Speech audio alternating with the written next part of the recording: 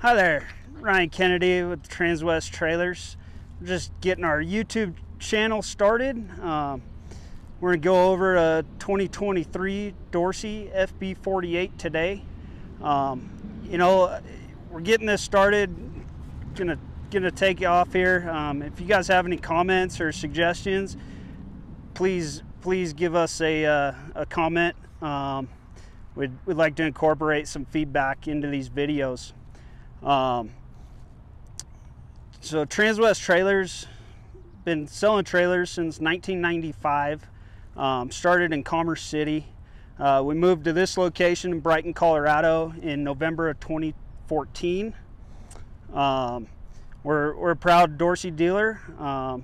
Dorsey started in Elba, Alabama in 1910. They're still built in Elba. And like I mentioned, this is a 2023 Dorsey FB48 Flatbed. It's an all steel flatbed. It's 48 feet long, 102 inches wide. I'm gonna go over some features of this trailer today. We'll start right here in the front of it. Of course, have your glad hands and 7-way. You'll notice a second 7-way. This is an ISO 7-way, it's called.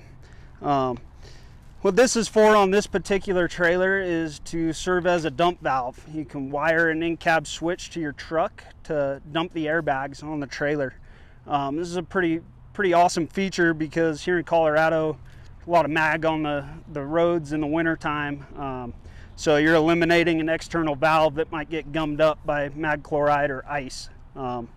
Just run the dump valve right off the in-cab switch. So pretty unique feature there. Around here, Dorsey flatbeds come standard with 12 sliding winches. Sliding winches are to strap down your load, obviously. On the other side, I'll show you the winch strap, it's called. As we move along, FB48s have a 2-speed Jost landing gear.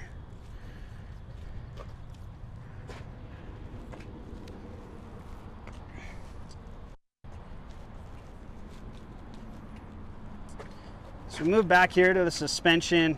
We order these on an air ride suspension. You can see it's a 10-foot 2-inch spread axle. That's our stock spec. The reason we do that is a spread axle, a lot of states will give you a little extra axle weight opposed to a closed tandem. As you can see, we have a all aluminum 60-inch toolbox in between the spread axle. Got a cam lock open. Nice to store your straps or chains or tarps in there.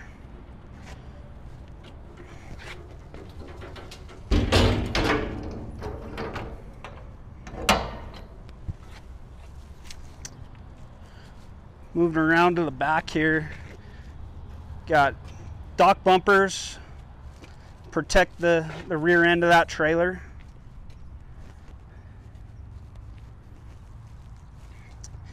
One really unique thing about Dorsey flatbeds, if you look at this main frame right here, it's a one-piece construction, meaning there's no weld seam in it anywhere.